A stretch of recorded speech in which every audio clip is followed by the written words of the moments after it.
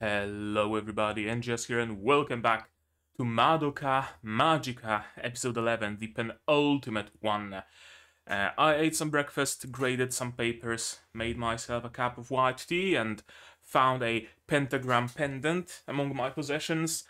I'm ready for the arrival of the Walpurgisnacht. Oh boy.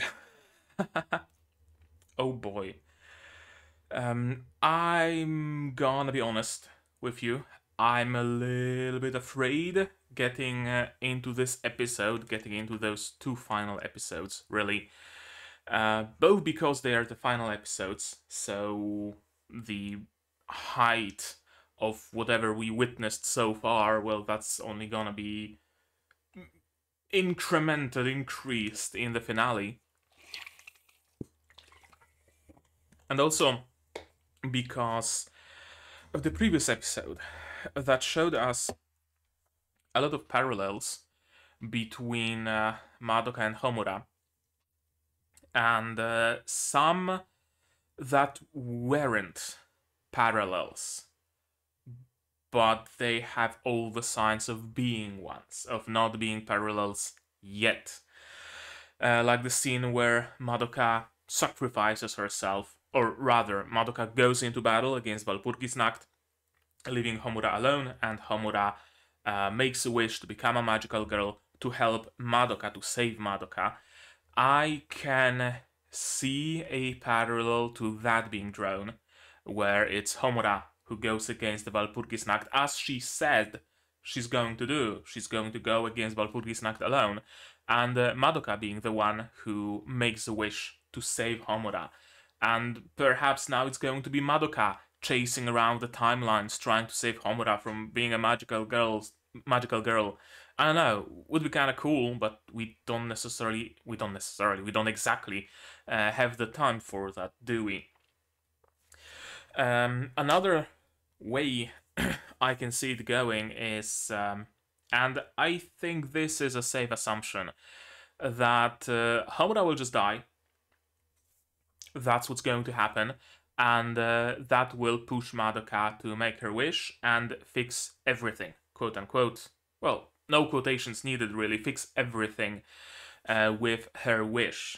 Fix the whole deal with entropy, with magical girls having to surrender their souls, with witches, with the endless cycle of magical girl witch, with the exploitation by the incubators, all that stuff, because we know from Kyuubey, who is kinda sorta reliable source of information, that her magic, her wish, has the potential to make her omnipotent.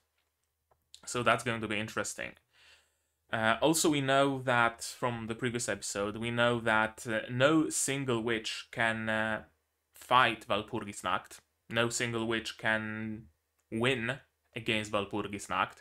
So we kinda know that Homura's efforts are kinda sorta doomed to fail right from the get-go.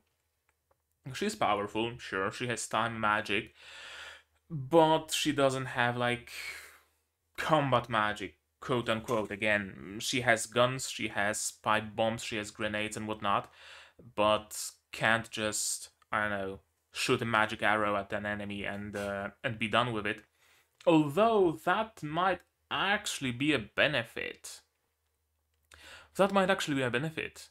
Because if magical girls usually just attack, let's say they attack and evade with their magic, right? They can blink from one place to another, for example, or block an attack with a magic shield, and then they attack with magic bolts, magic guns, magic spears, whatever. They use magic both on offense and defense. Homura doesn't use magic on offense. Her gem doesn't get dirtied when she attacks because she just attacks with a gun or a grenade, not with magic. I wonder if that's going to become relevant. Oh, that's curious. That's curious. I wonder if, perhaps not in this series, in this season, maybe in the movies, maybe in the spin-off thing, Magia Record, I think it's called. I have no clue what whatever Magi record is about, so it's gonna be a complete surprise to me. Maybe it's gonna be explored a little that, hey, maybe magical girls can just fight with a regular sword, not a magic sword, or a regular gun, not a magic gun, and preserve magical energy that way. That would be interesting. That would be interesting. But yeah, in any case, we also learned that the whole situation with Madoka and the witches is kinda catch-22, because if she wins against the witch, if she wins against the Walpurgisnacht, it might just so happen that she herself will turn into a witch, and when Madoka turns into a witch, well, that's a world-ending scenario, as we've learned from Kyuubey. It's not something that can be defeated, it's not something that can be overcome. Whenever Madoka becomes a witch, the world, the humanity ends. Period. No saving that. The only possible save from that would be, of course, Homura's magic, timey-wimey shenanigans. Although we don't know if the timeline stops existing when Homura just blinks into another one, or does the timeline continue? Probably does, depending if we're looking at it from a fractal perspective of time, where Homura just jumps between branches, or is it a linear time where Homura just veers off from it and then rejoins it at different points? Is it linear? Is it circular? Is it fractal? I don't know. I don't think they're going to talk about that in depth. But yeah. And in the previous episode, we also got explanations for Homura. A lot of explanations, actually. Why she's so standoffish, why she didn't try to convince people, why she didn't try to tell them the truth.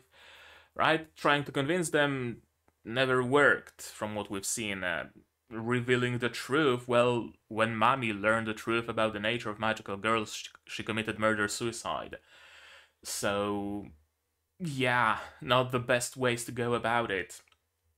In the end, every time Madoka eventually becomes a magical girl, so whatever Homura would do, that wouldn't have changed.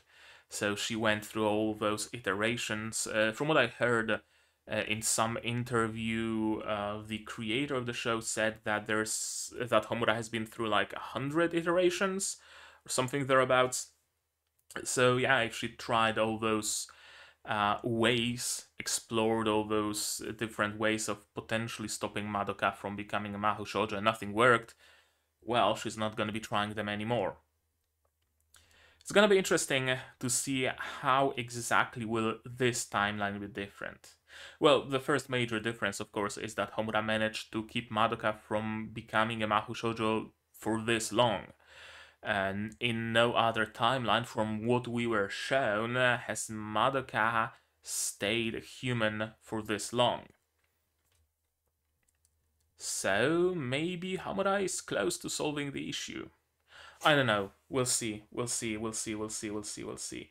I don't remember if there's been anything in the previous episode that's worth mentioning. And if I encountered something during the watching of this episode, then I'm surely gonna be reminded of that, and I'm gonna mention that. But as far as my memory serves, we mostly learned about Homura, about the consequences of losing to Walpurgisnacht, about the consequences of winning to Walpurgisnacht, about all the different iterations.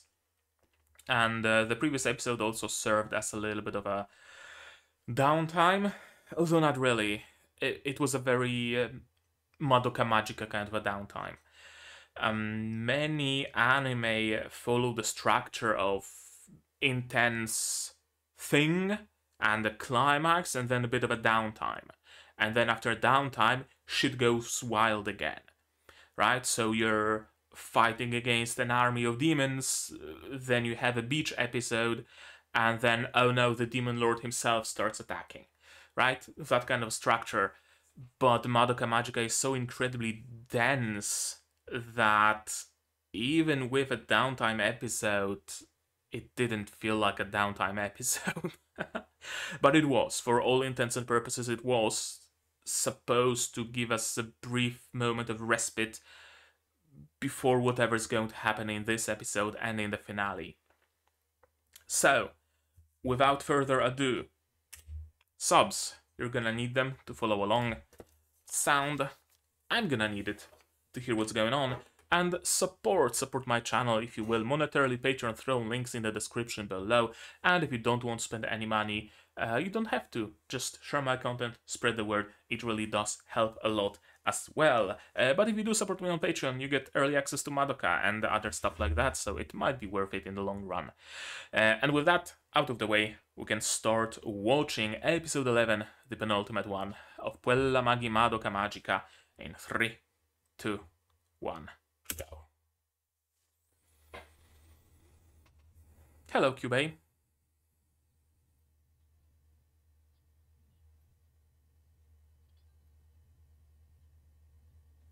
Yep, exactly what happened.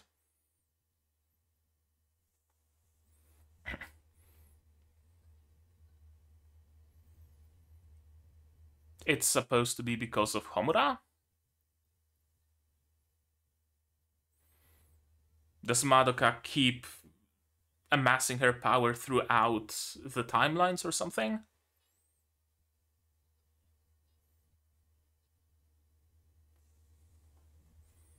Oh, yeah, that's exactly what happened. Well, more or less. Ooh, this shot. Oh, Jesus. I have expected Kyuubey to go mufu there.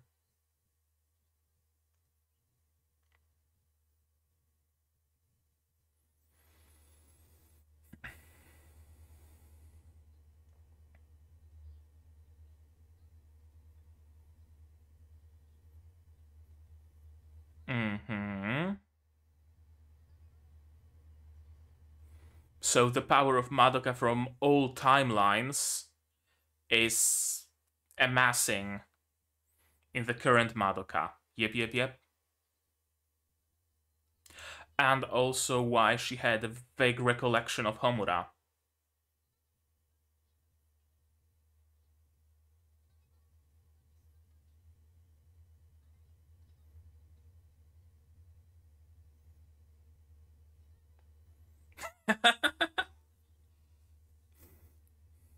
You did well, Homura.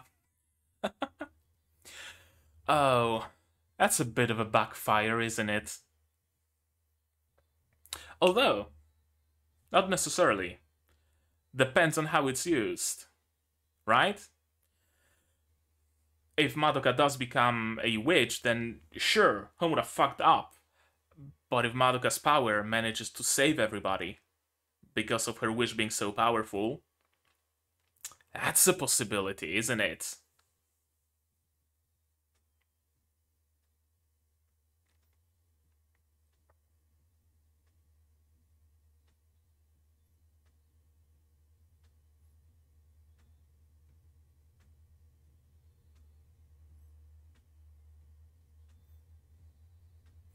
Also, someone told me in the comments that the opening is indeed sung from Homura's perspective. And the kiss and the marriage of two Madokas now makes sense. Past Madoka merging into current Madoka, essentially. Kind of a deal.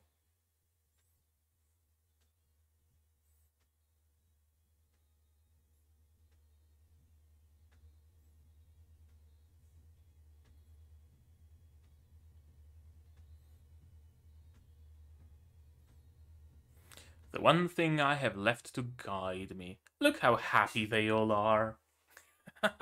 You almost wish it was a different magical girl show.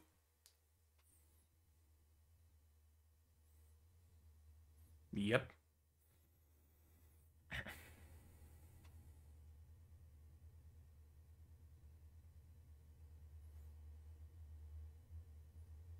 Yep, Sayaka's fucking dead. Up next is the weather forecast. Walpurgisnacht with a side of rain.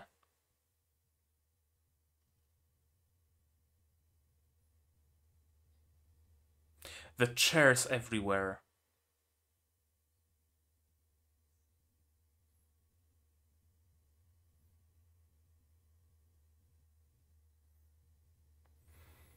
The harsh shadows. And what's going through her mother's head? Yep. Hello, Kyuubey. Yeah.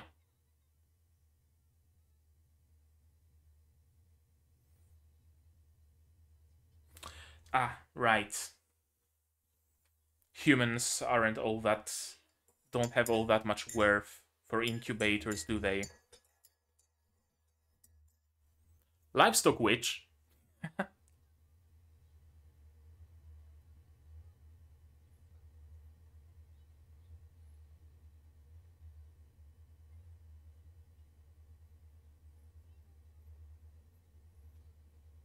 True.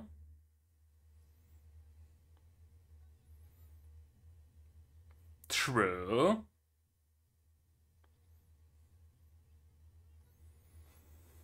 Kinda.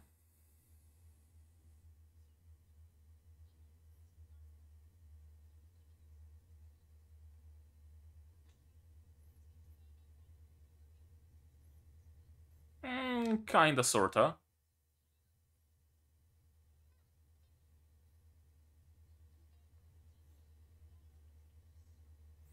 Oh, history lesson. And cinematic bars immediately.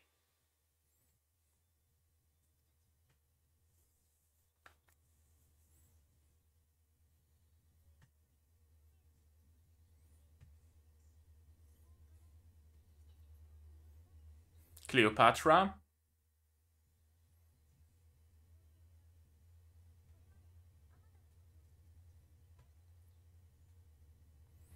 Jeanne d'Arc.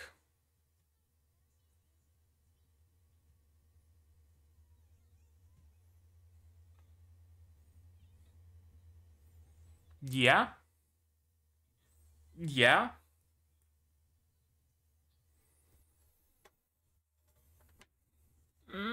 Arguable.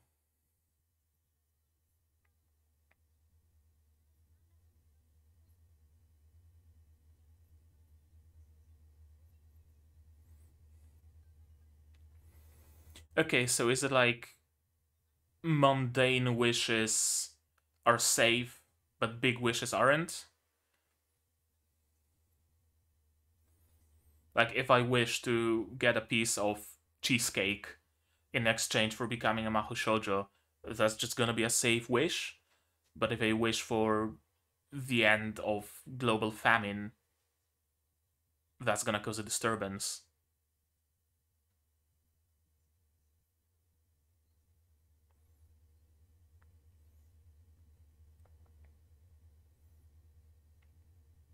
Again, Kyuubey with the technically not incorrect view. Utilitarian to a fault, but not strictly incorrect.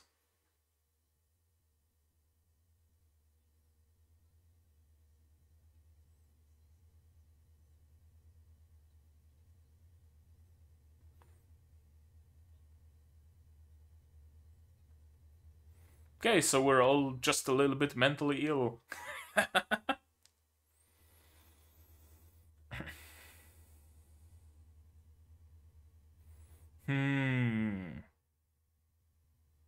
Right, someone made a wish, Og wants to be warm, and thus fire appeared, for example. Huh. I love the lighting here.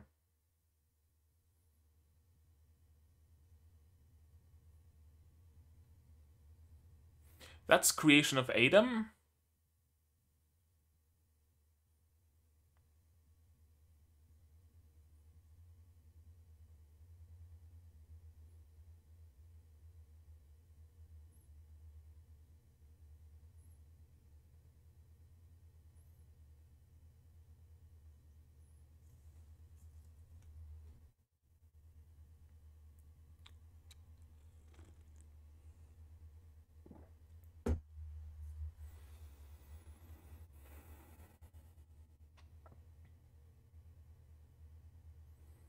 Why are we focusing on them?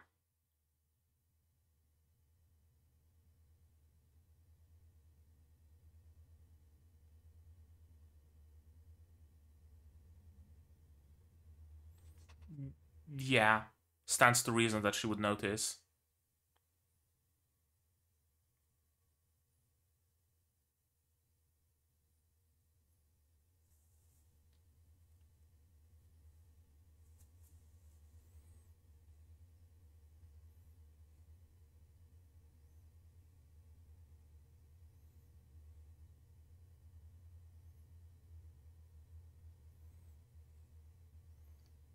Sure.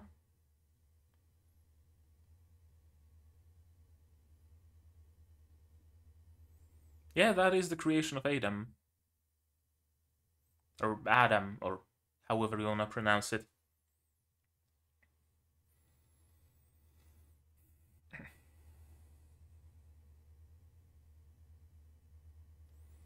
The only person that she can talk about things to, really.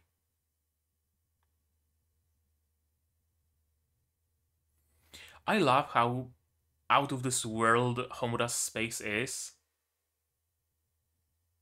Floating images, swinging guillotine blade. Very much so, yes. The entire world, actually.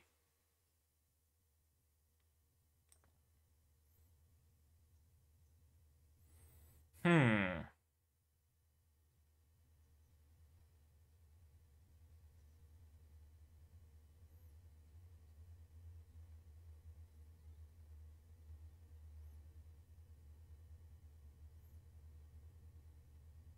Yeah?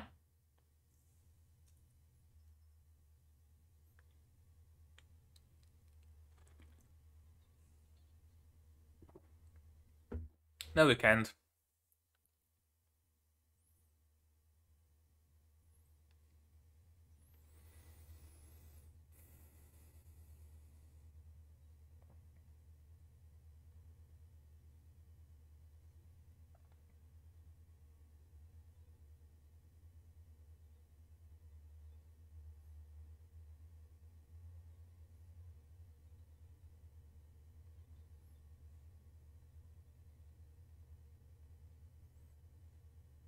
Bit of a sting.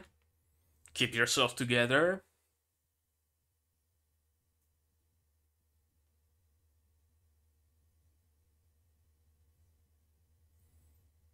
True.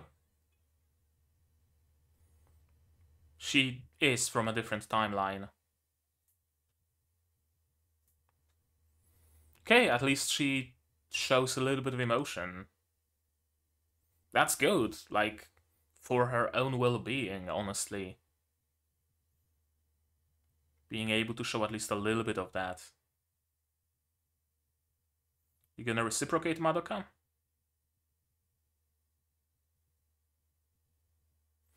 Okay, so we're getting a clear explanation.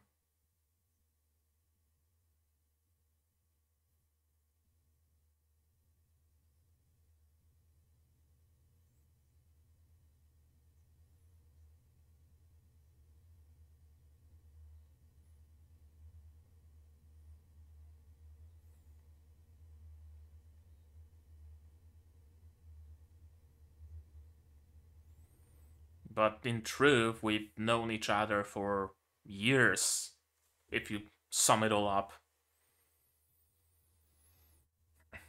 First and only friend.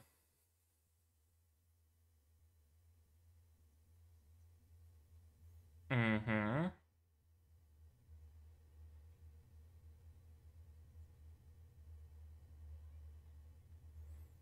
Yeah, after this many years looping, who am I anymore?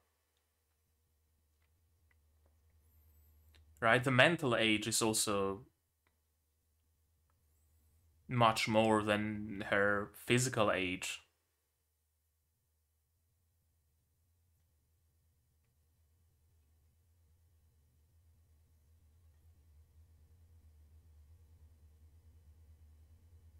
We're never showing that plague hole, are we? It's always cut off on the left, ever so slightly.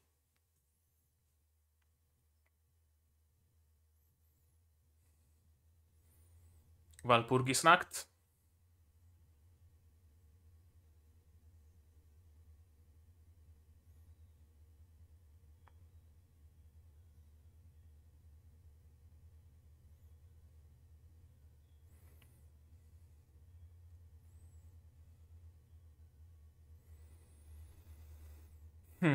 I wanted to say for a moment that it's probably for the better, because they might just survive the Walpurgisnacht. But can you hide from witches in a shelter?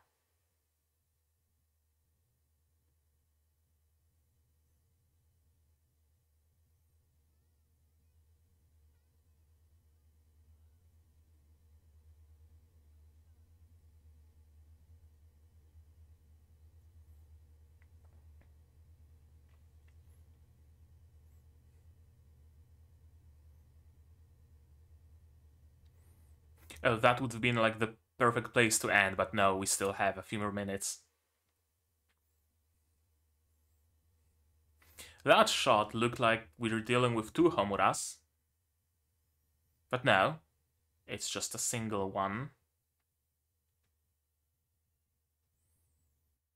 That's a whole circus. And the big witch. Countdown to Walpurgisnacht. Gears, like at Homura's place.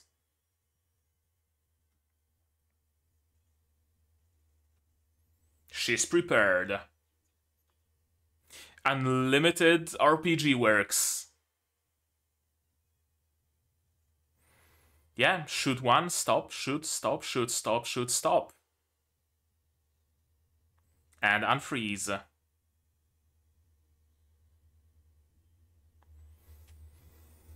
That did barely anything.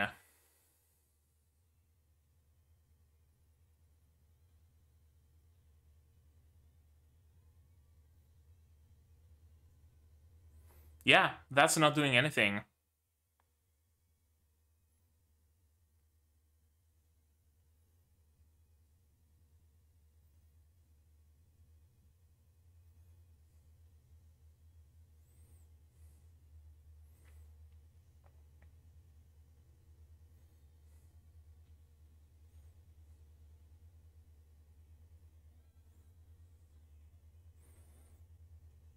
Oh, that's a bunch of military vehicles. I guess when you have time-stopping powers, stealing a bunch of things like that is not an issue. Still not enough, is it?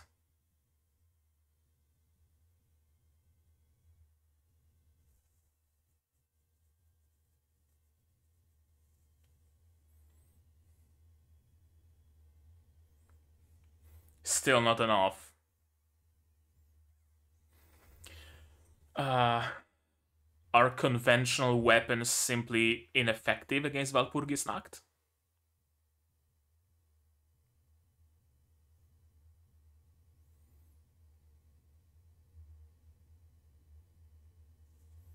Madoka made up her mind. Meduka is gonna become Meguka.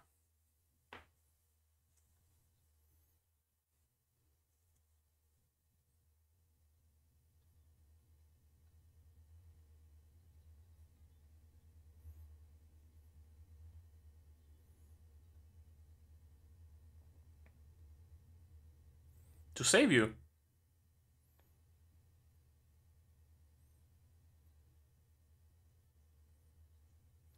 Yeah, she can always rewind.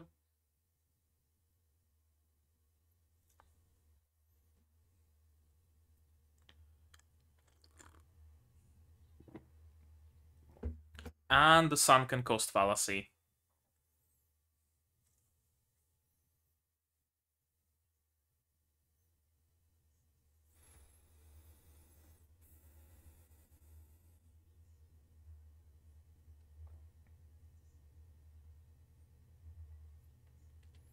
Mm-hmm. Yep, she needs to force herself to have hope.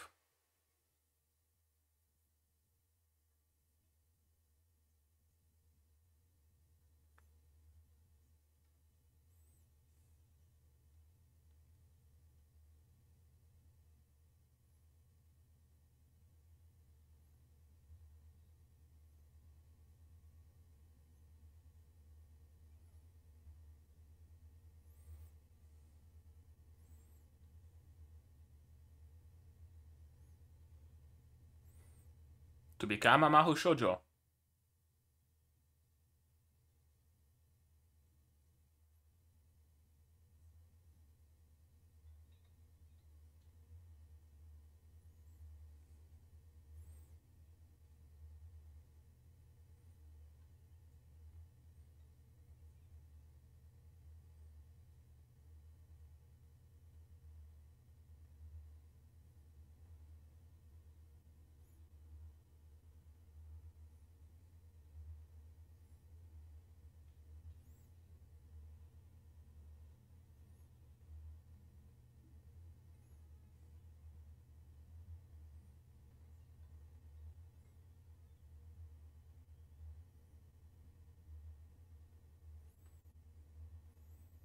Can she really not talk about it?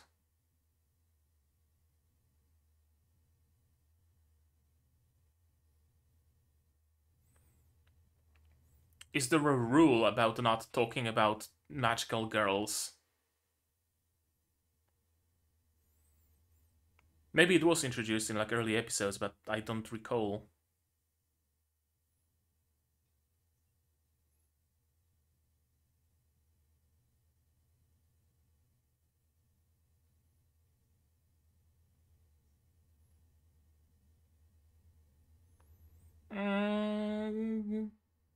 Arguable.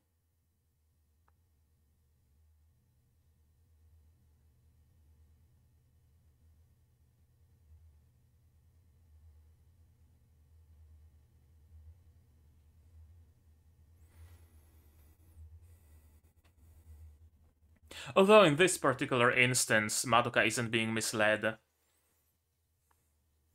She's going off her own wishes and of what Homura told her. And Homura didn't lie, so...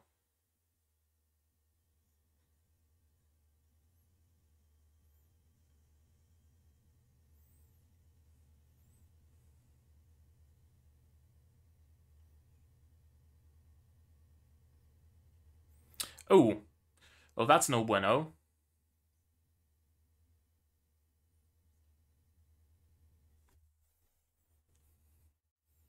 It's rewind time? Or is Madoka gonna save the day? Right, there's that as well. Okay. That's gonna destroy her resolve.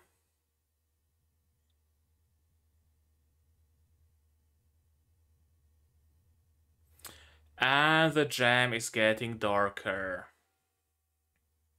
Is she gonna turn into a witch?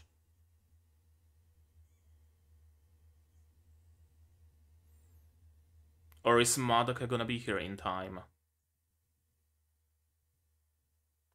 There we go. How did you make it up here, Madoka? Are you already a magical girl? It doesn't matter, does it?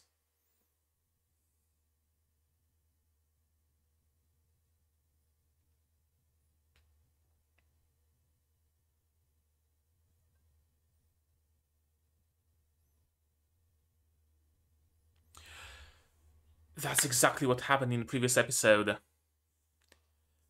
Kinda sorta. It was Madoka down on her knees, and Homura turning to her and saying, "I'm sorry," and going off to fight Walpurgisnacht. Parallels, parallels. Everywhere. Parallels.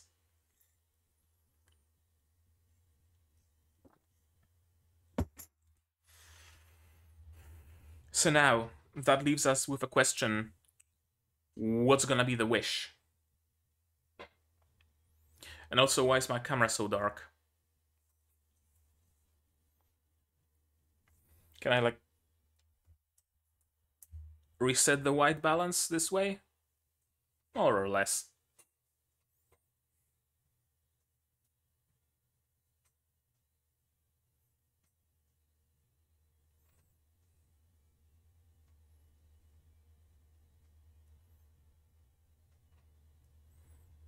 I really need to order myself a couple of light sticks to wave at endings like this.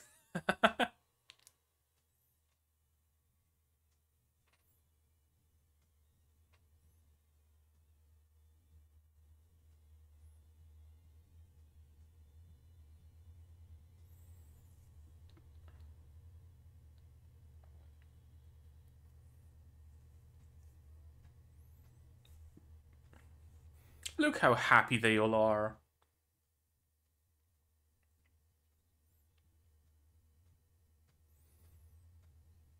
My very best friend indeed.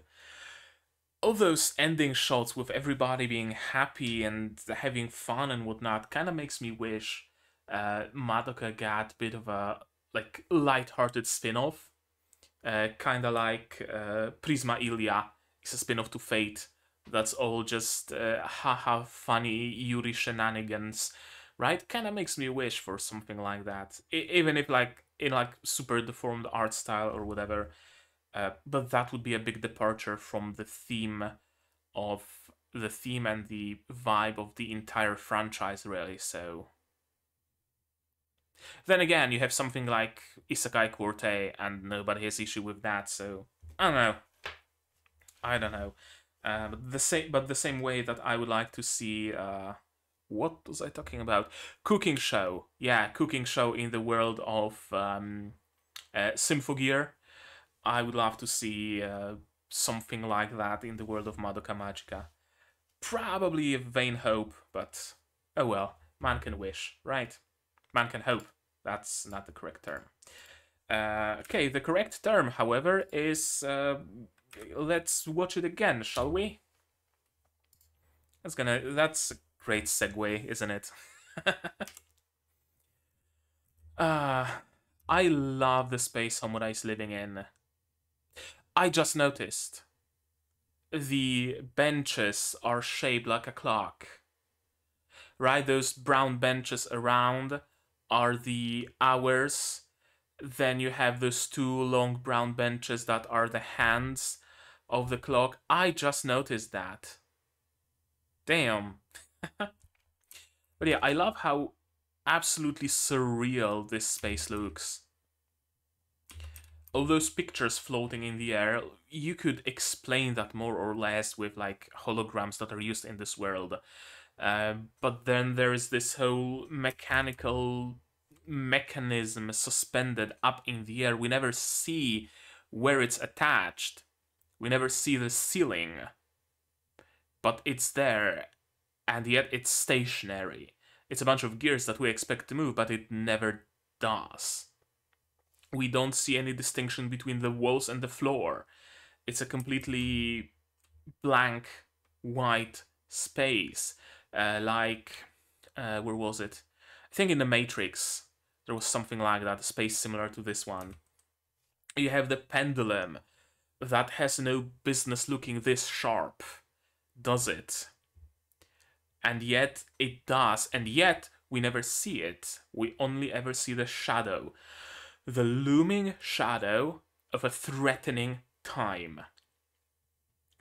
That's how I look at it. Maybe I'm starting to overanalyze everything, but it's just a shadow. We never see it, and yet it looks like one of the traps you would see in Indiana Jones movies or in some games or whatever, where a pendulum with sharp blades is swinging back and forth.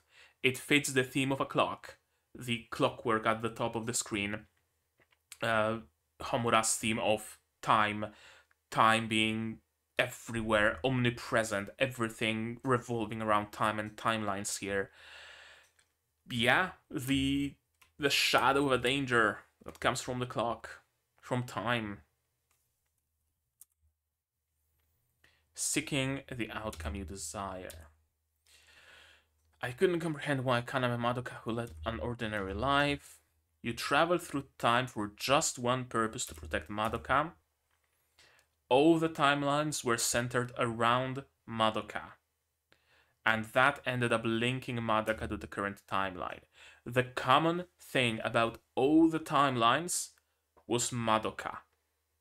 Everything converges on her. Every single instance of Madoka from every single timeline is connected in one place to one person, to Madoka. Her essence, the core of her being, is no longer separate between timelines. She's connected. All instances of Madoka have converged. That's, on one hand, it sounds like complete and utter bullshit. On the other, it sounds kind of reasonable. It sounds kind of reasonable for what we know about the world of Madoka Magica. That, yeah, you know what? If the emotions of high school girls can prevent the heat death of universe, why the fuck can't the different versions of a person converge into a single timeline? I'm down. I don't mind it. In general, something I noticed, and some comments to the previous episode also helped me notice that, is that this series, Madoka Magica, really wants the viewer to take many things for at face value, right? Like in the flashbacks to previous iterations that Homura had, we had a situation where Sayaka turned into a witch. Why? There was Mami there, and Mami was fighting alongside them against Sayaka, so why would Sayaka turn? I don't know. Doesn't make sense, but it also doesn't matter. What matters is the effect of having to fight against Sayaka and Mami breaking due to that. Right? And this is also kind of the same thing. That we would not maybe want or need a proper explanation, but rather, even without needing a proper explanation, it's not required. We're not expected to fully understand it on the basis of quantum mechanics or whatever. They're telling us, hey, yo, this is how it is. That's how it is. That's how it's gonna be. And Madoka being this dense of a show kind of contributes to that. They don't have any other way to go about it, do they? They can't have a scene where two characters are sitting and throwing exposition at each other, because the denseness doesn't allow for that. We can't exactly have particularly much environmental storytelling. We do have plenty of that, but it's never supplementary storytelling. It's always relevant. There isn't any space for the supplementary things that you might see in I don't know, art book, for example, or in an interview with the showrunner, which the fact that Homura went through 100 iterations, for example, is something that was said in an interview, and perhaps in other interviews, in other material, in Blu-ray booklet or something. There were also other things that simply didn't make it to the show. That was a lot of time talking about nothing. So let's progress. Everything you did was for her. Indeed it was. Is this the looming, zooming shot of Kyuubey? I don't think so. No, I think it was previous shot of Kyuubey that had this what's it called? Kubrick shot, I think, of a face, where it gets outstretched, and you know what I mean. You know which shot I mean for sure. The opening. Yeah, past Madoka and future Madoka converging and merging together. Frills between the legs can't be comfortable, can they? No matter what happens, I won't give in. And that's kind of a downfall, kinda, sorta. Not really, but we later hear about how holding up hope might not exactly be necessarily the best thing to do. Sayaka's funeral. And we just go immediately to weather forecast. Without even stopping for particularly long at that. The chairs looming everywhere, the super harsh shadows.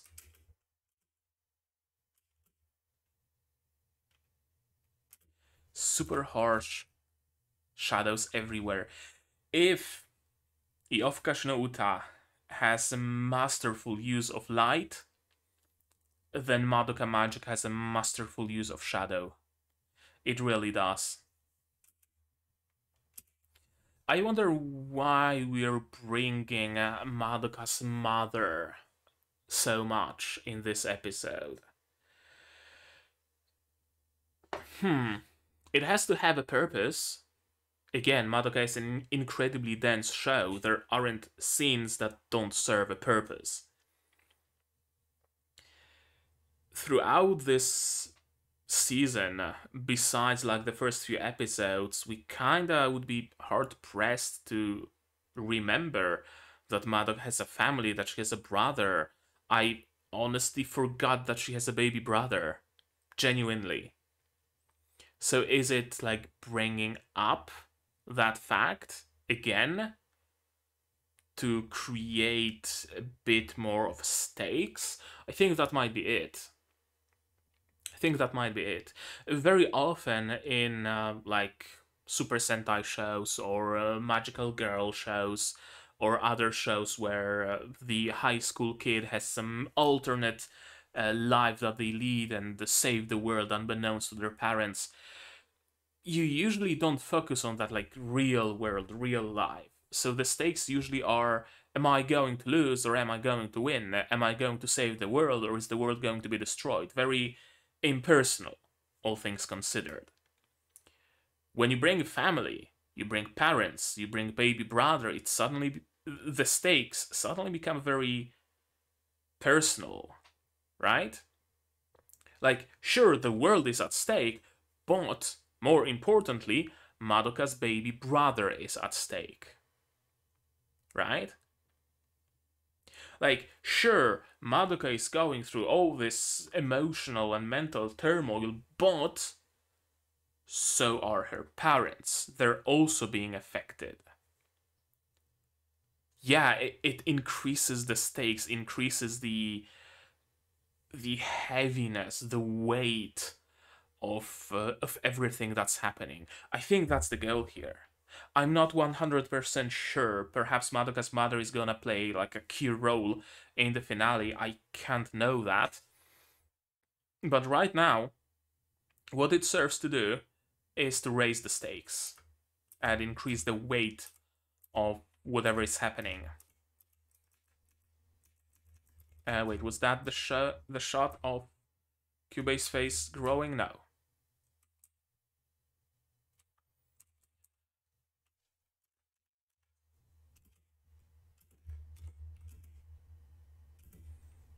It's not really that surprising. Do you ever feel guilty about what happens to livestock? Yeah, you're not all that different than livestock. You serve a purpose. Just like livestock does.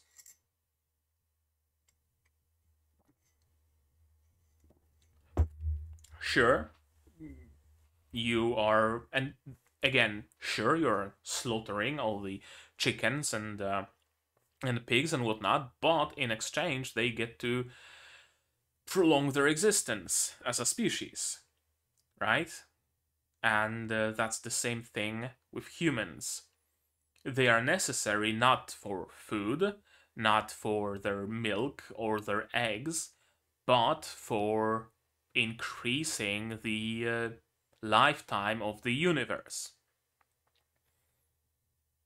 And because they're necessary, they're also getting help from the incubators. Very similar. Wouldn't you say that's the ideal symbiotic relationship? It is, kinda. Ideally, a symbiotic relationship doesn't end with one of the symbiotes killing the other. That's usually not how symbiosis works. But yeah, to that point, it is. Or if you're talking about like milk cows or chickens that just lay eggs, then sure, I guess.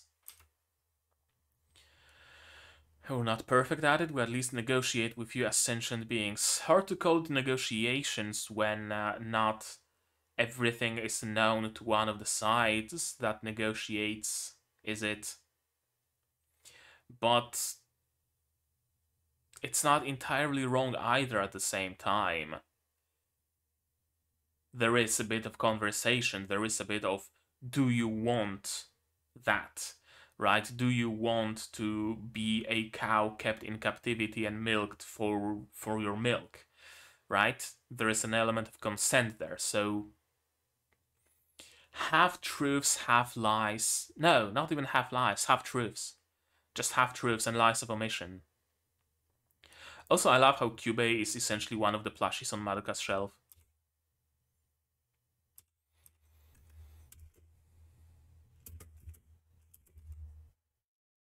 Fire, thanks to incubators. Og wished for fire to appear, so fire appeared, and Og's whole tribe is happy because fire. Right? Cleopatra wished for Egypt to do good, and Egypt was doing good. I don't actually know if Egypt was doing all that good under Cleopatra's rule, but I'm just assuming, right? Or she wished for eternal beauty, or she wished for, I don't know, alliance with Rome, or whatever it was she wished for. She got that wish. This is something burning. The burning of Rome? I don't know, I'm not sure. And those red beads are just Kyuubey's eyes, aren't they? That's Jeanne d'Arc. Also had a wish. Now this is interesting. No matter what their hopes were, anything that goes beyond reason will without fail cause some sort of distortion. It's only natural that this would result in a disaster.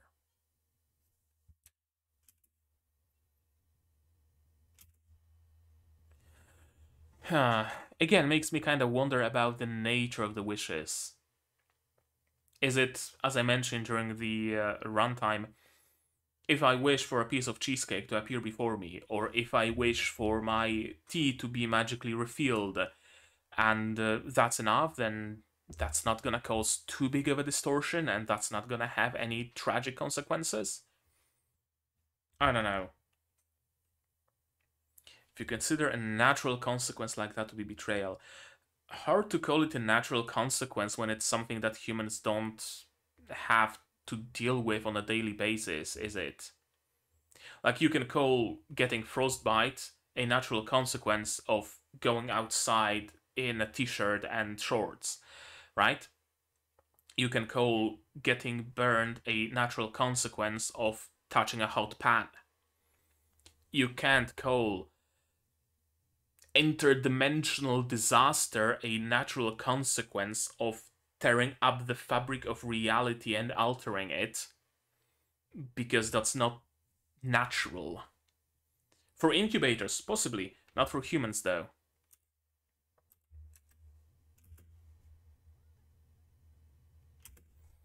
Can't be denied that their sacrifices have shaped human history. Yeah. The emergence of fire, all things like that. It was made possible by all those tears shed in the past.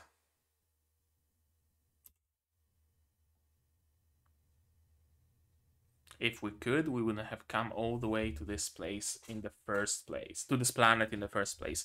That's also true. That's also true. If there was another way, if Incubators themselves had emotions or some other sort of energy that can counteract entropy, they probably wouldn't have issues sacrificing themselves. Honestly, they're utilitarian to a fault. But they didn't have that possibility, so they had to come here. Well, not here in particular, but they had to look among the stars for a race that would be able to achieve that.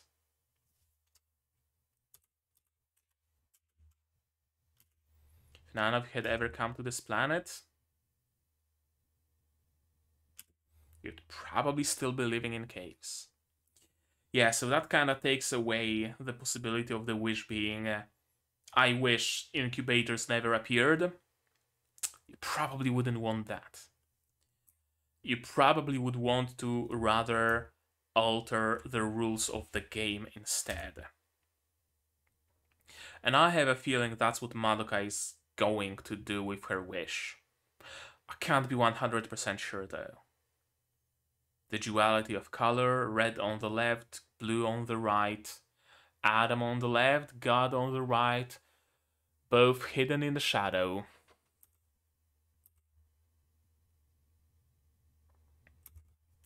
I wonder what this scene is about, what this moment is about.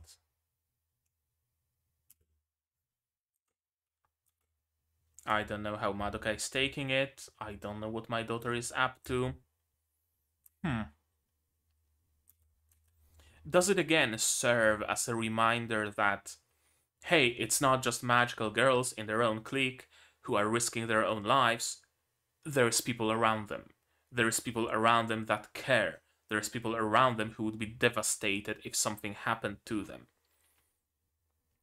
It's not just a matter of, oh no, Madoka is going to die. It's a matter of, oh no, Madoka is going to die, and her teacher is going to be depressed about it because that's the second student of her that has died.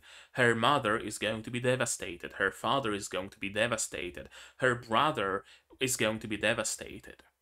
Her friends are going to be devastated. That's what happened with Sayaka.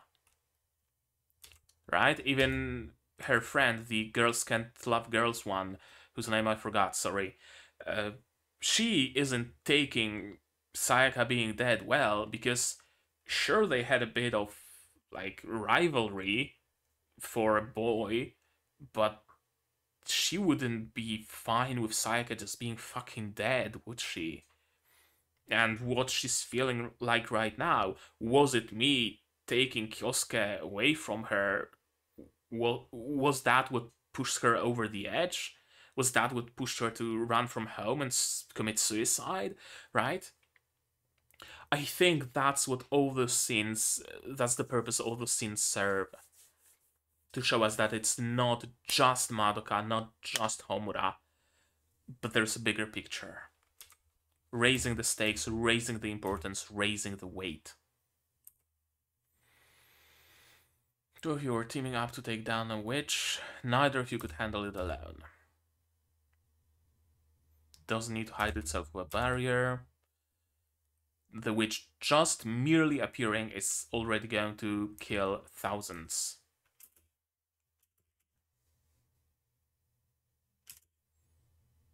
So I know. Don't you fucking dare, Madoka.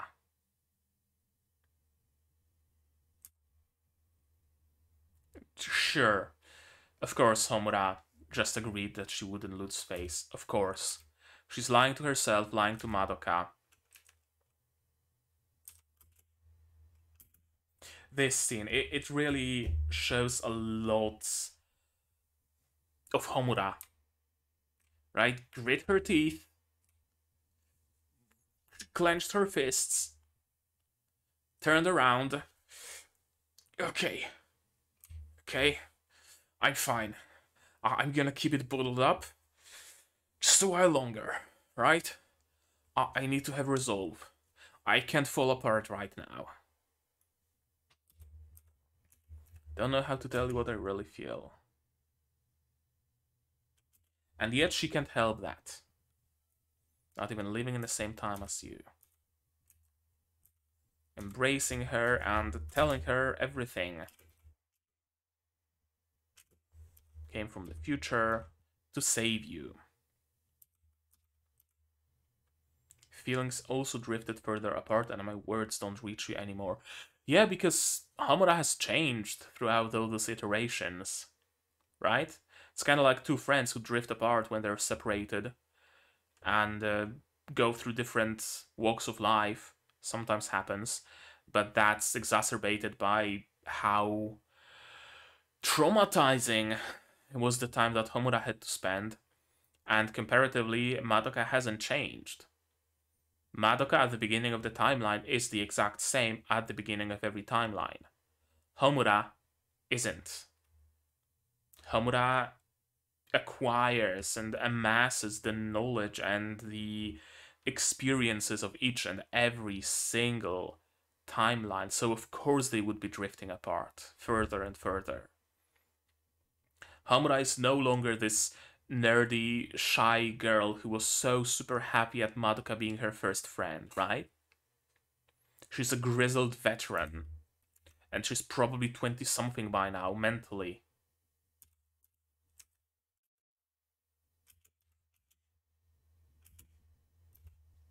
But it's alright if you don't understand. All that matters is that I understand, and that I can save you. That's what matters to me. Maybe you don't know anything about me. Maybe you don't even realize that I will save you. But I still have to do it, and that's what matters. Also interesting how in every single shot that we see this plague, it's always cut off. I wonder, does it have some significance? Just this kanji being visible in the shot. Does it change the meaning of her name or something? If you know Japanese better than I do, which you probably do, tell me if that's actually the case. I'd be curious. Here comes a hurricane. Well, they think it's a hurricane, but it's really the big witch. The witch bitch. And a whole circus with her. Walpurgis Night. Countdown. How nice of the Walpurgis Night to create a countdown. Henshin. Henshins in Madoka Magica are really short and to the point, aren't they? I think it's mostly because it is a magical girls show, but at the same time it's not. If you catch my drift. The magical girls part isn't really that important here, is it? If it was just not necessarily having the henshin, having the transformation, but you get just magic powers that you can just use. You can shoot lighting out of your hands. And that's it. There's no henshin, no costumes, no nothing. It wouldn't change it that much, right? So it makes sense that henshins are there to, like, make everybody believe that it's a Mahou Shoujo show, but in essence, it's not really. Unlimited RPG works. Everybody in Madoka Magica loves their unlimited X works attacks, right? Mami had unlimited flintlock works, Sayaka had unlimited saber works, and Homura has unlimited RPG works. Is Madoka gonna have unlimited bow works? Wouldn't surprise me, honestly. But yeah, I still do very much love Homura's utilization of her timey-wimey powers. Stop time, shoot, shoot, shoot. All the projectiles stopped in time, restart time, all the projectiles hit at once, but it's not enough. Blowing up some pillars. Are those papers important? I don't know what it says. So maybe, maybe not. Who's to say? Collapsing the pillars, driving a tanker into her. How is she controlling that tanker from the outside? I don't know, but I don't care. Because it's fucking dope what she's doing right now. some military-grade artillery, walls and walls of C4, mortars, everything, everything, everything, everything was not enough.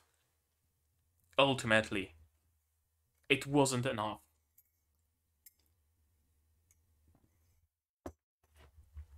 So much preparation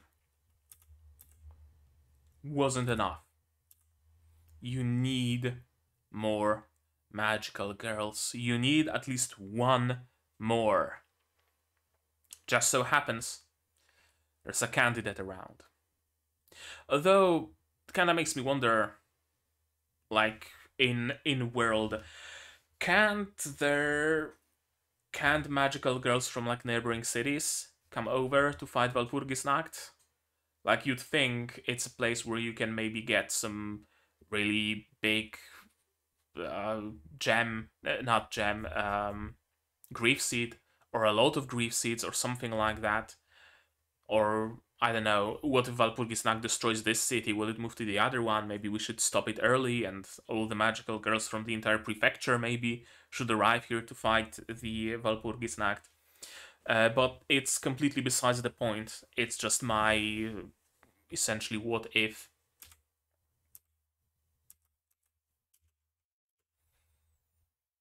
No point in me trying to convince you. Indeed. Why does she push herself so hard to fight?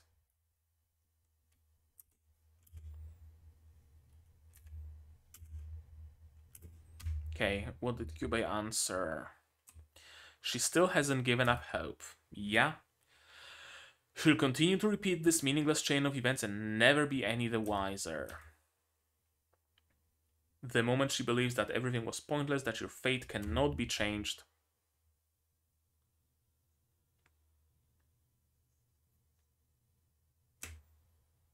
She will succumb to despair and become a grief seed. Yeah, so she has to hold on. She has to keep on keeping on. Essentially, she has no other way. She has to force herself to hope, or else she will turn into a witch. Because the amount of grief from realization that all of it is pointless would just immediately snap her into a witch. So she can't allow herself to even entertain the thought. Just like every other magical girl throughout history.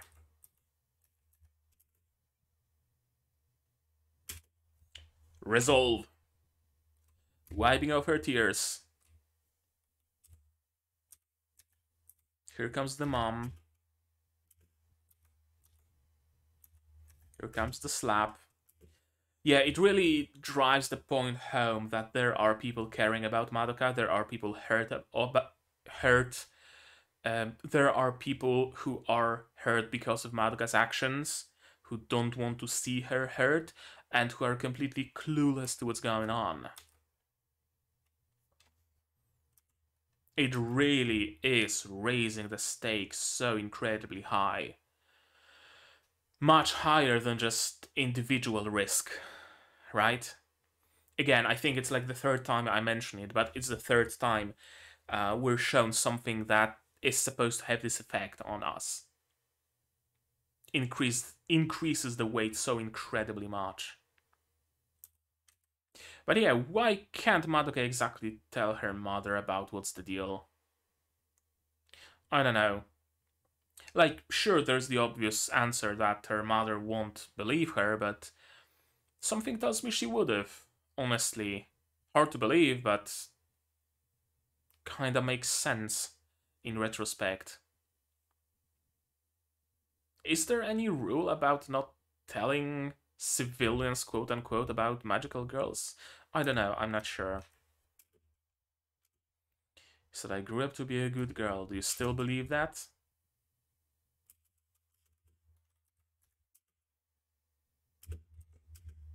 Yep.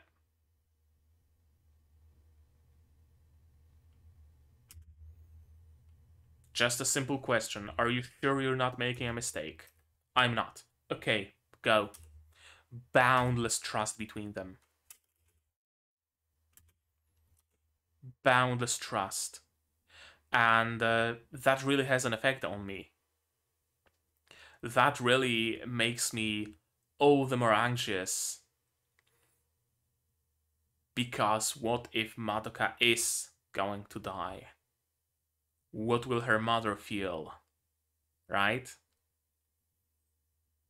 It not just increases the stakes and drives the weight, but also gives us a bit of that post-defeat world, so to speak. Because again, usually in shows, when the main character gets defeated for whatever reason, that's essentially that, right? If our main hero gets killed by the Demon Lord, the hero is dead, the world ends, the story ends. Simple. But in this case, if Madoka dies, her parents are gonna grieve. There is story after failure. The world keeps existing after failure.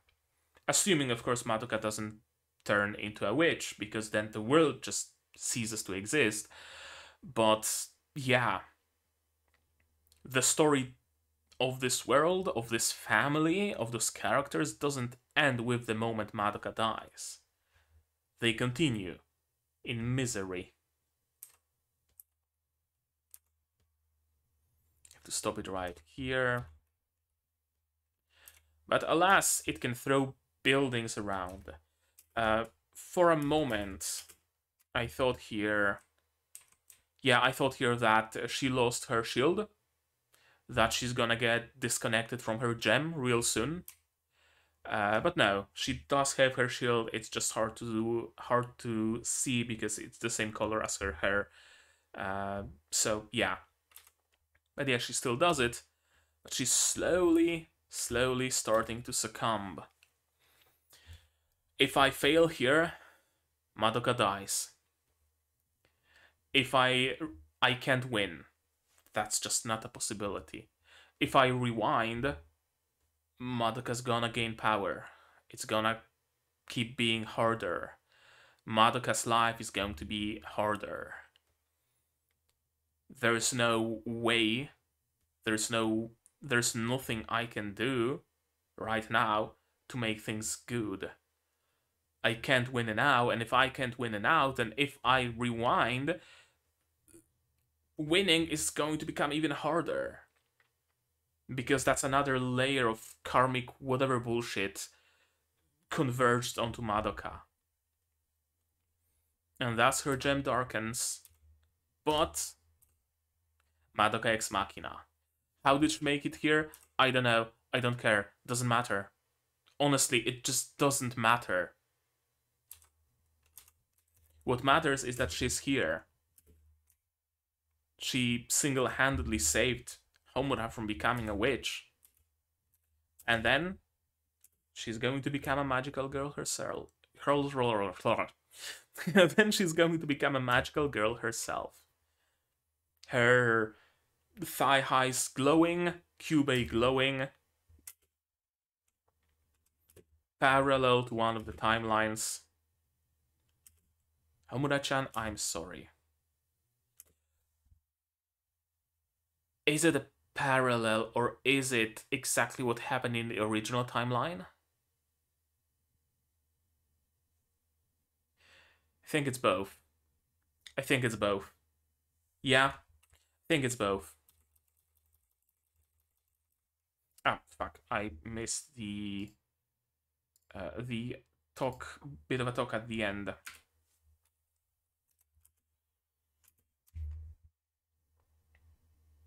KKK.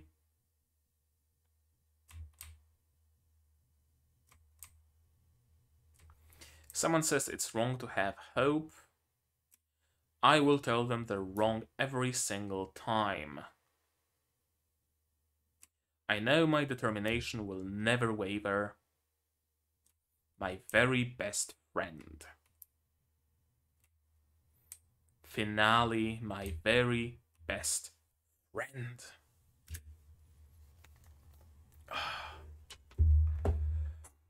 Oh boy. I honestly thought we're going to start the final battle, quote unquote, in this very episode, but we really are keeping it for the finale. I really thought that in this episode, Homura is going to die, Madoka is going to become a magical girl, and then they're gonna fight, and then they're gonna fight a little bit more in the 12th episode, and then like the second half of the 12th episode is going to be showing us the fallout of what happened, fallout of the battle, fallout of what they were doing. That's not what they're going to do. And it makes sense from the standpoint of what Madoka Magica is as a show. It's not about flashy combat, although that exists in this show. But if there was a show that would resolve the big bad situation, that would kill the last boss with just a single word, it's Madoka Magica. They don't need 2 episodes for the finale, because it's not going to be solved with stretched, prolonged combat of Madoka shooting a volley of arrows at the witch, and the witch deflecting and attacking, and Madoka evading, and then throwing some buildings around, creating shields, barriers, throwing hearts, summoning fairies, and, you know, all the jazz, all the spectacle of that. I don't think that's going to happen. I think it's going to be straightforward. One attack, maybe a couple, maybe a volley, but not a prolonged fight.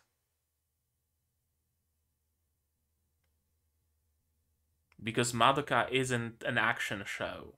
It is, to a degree, but at its core, it's psychological horror.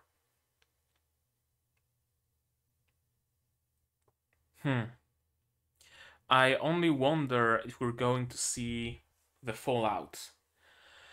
Or are we going to end on the witch is dead, the wicked witch is dead, roll the credits? Or are we going for a very bleak ending where everybody dies? The witch, Madoka, Homura, or perhaps the witch and Madoka, but Homura is left alive. That's a possibility. And the fact that we were driven at the point of Madoka has family, and they care about her very much, and the death of Sayaka affects so many people, makes me kinda afraid that we're going for Madoka dying and Homura having to live. That makes me question though, would Homura rewind, or would she not? Or will Madoka make a wish to fix everybody and help everybody but herself? It can go in so many different directions that I'm genuinely unable to predict anything.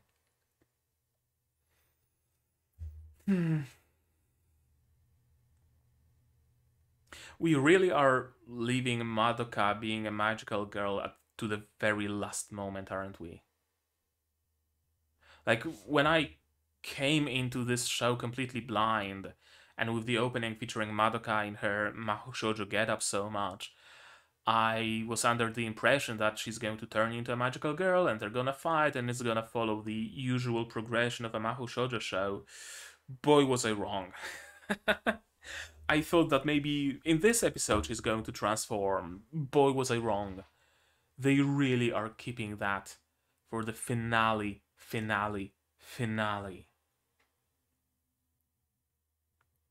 I don't think I have anything more to say about this episode, really.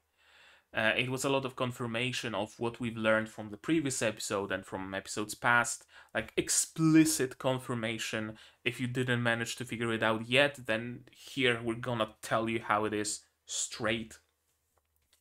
A lot of setup for potential tragedy.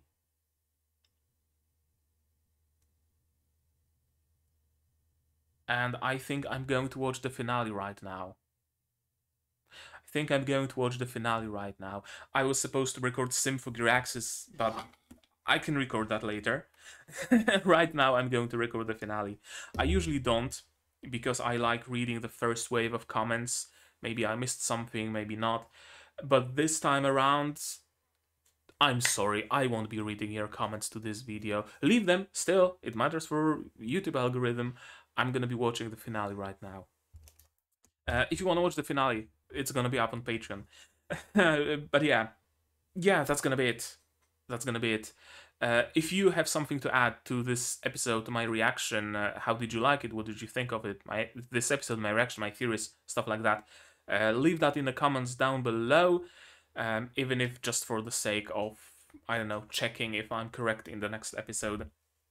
What else? No spoilers, please. I know that I'm gonna be watching the finale right now, but no spoilers for like the movies, no spoilers for the spin-off. Keep that off the comment section. You can join the Discord here. Also in the description, there's Madoka Magica channel, and you can talk about this show with spoilers there to your heart's content. Use spoiler tags, and that's it. And what else? Like this video if you liked it, dislike it if you disliked it, but tell me why so I can improve. Subscribe to the channel to be notified of future releases of not only Madoka Magica but also Symphogear Axis, also Tensei Shitaraken Deshita, the Sword Isekai, Novice, Alchemist, and Gundam Witch from Mercury, and I'm gonna be releasing the Arifureta OVA soon, and there's also gonna be other shows, live streams. I also live stream a little, played Counter-Side recently. Gonna be playing more of that. So stay subscribed, click the bell, all that jazz. Support the channel if you want, monetarily on Patreon or Throne, links in the description. On Patreon for $10 a month to get early access to non-seasonal shows like Madoka, like Symphogear, like whatever comes next. And for just a single $1 you get a role on the Discord, and you also get a place on the credits. On Throne, you can pitch in directly towards my purchase of better lighting, better camera, stuff like that. And if you don't want to spend any money whatsoever, it's completely free. Share my content, spread the word, it really does help the channel a lot. And with all of that out of the way, I think I'm gonna end it here. So that's gonna be it from me for today. And as always, you guys do all the good stuff. And I'm gonna see you in the next one. Cheers! And here's the credits I mentioned. You can be one of those people, and you don't need to be a magical girl to fulfill this wish.